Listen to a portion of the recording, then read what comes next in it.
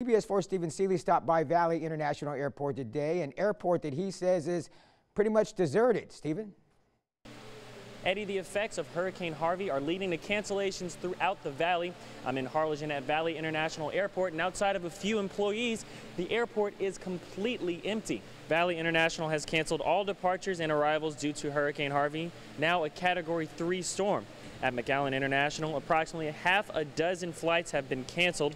Some airport officials in McAllen are waiting to see if any flights will be canceled for tomorrow. Now here at Valley International Airport, some airlines have posted signs on their kiosks saying that they'll reopen Sunday the 27th in the evening. Reporting in Harlingen, Stephen Seeley, CBS 4 News and ValleyCentral.com.